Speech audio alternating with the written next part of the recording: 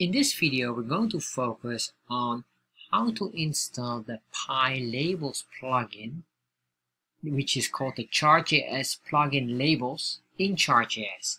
And this is very important because this is video one. We're going to learn how to install it, and this will be an entire series of this plugin. And this plugin is quite good. However, and this is a very important warning, you might be confused because there's a older version which is not working anymore, and someone else forked that version from that moment on and has updated it. So alright, so let me give you a quick background history about this. So first of all, if we're going to use it, you have to pay attention that it must be from this source here of David Violante.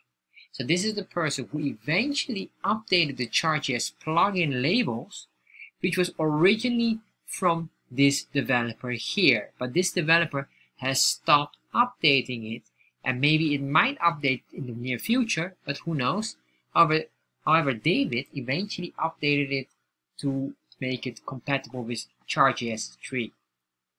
This specific plugin is really focused on Pie or Doughnut chart related items, and originally it was based on this specific plugin here, which is called the plugin Pie Chart Out Labels. Although this is a wonderful one, however, this one does not work because it hasn't been updated as well for almost 4 years. So what eventually happened is that we're going to use this one specifically here, and I'm going to show you step by step how we're going to do it. First of all, what we want to have here is a default code. So what I'm going to do is I go to chartjs3.com, getting started, and make sure you go to this specific link. And if you see this here, you can just ignore this. For some reason, Google Chrome is giving me an error with that. However, if you scroll down here, eventually what I want is I want to copy this chunk of code here and basically get a default code. So I'm going to copy that, put it in here, and then I'm going to cut out this specific item, put it in there, and then save this and refresh. Alright, so now we have what we call our bar chart. What I want to do now, I want to convert it into a pie chart quickly. So to do this, I want to make sure that it will fit, and so the width will be 400 because it will become, or it will be converted into a square the moment we say here pie or donut. So we say here pie.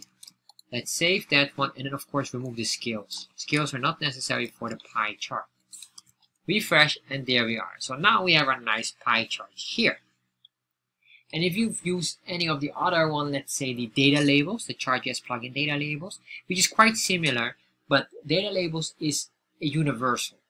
This one here, while it has some features for the bar chart, it is highly specialized on working with Pie and Doughnut chart.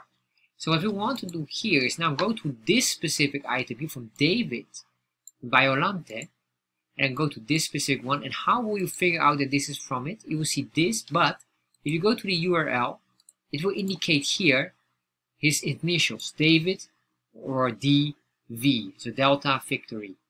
So if you scroll down here, you will also find the specific link here as well. This is the one basically we need. We can copy this, and you can see here as well. We're looking for this. If you go to this link, you will see this is the specific item. You can see the creator of this specific item as well. So this is basically what we need, and what we're going to do here is we're going to put this in here. Since this is a JavaScript that is dependent on Chart.js JavaScript library, so we need to copy this.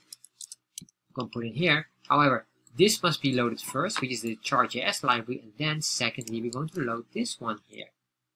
So we're going to paste this in here, we're going to save this, and once we save this, nothing happens yet. And, oh, for some reason it does happen. I'm surprised even that it happens. However, I will show you as well what we need to do, because it might not work at all if you don't notice anything here. However, it might be immediately here. And if it doesn't work, I would highly recommend you to go to the following here.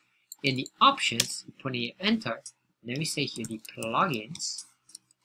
And then here in curly braces, we see labels. Basically within here, we can start to work and put in specific items in here.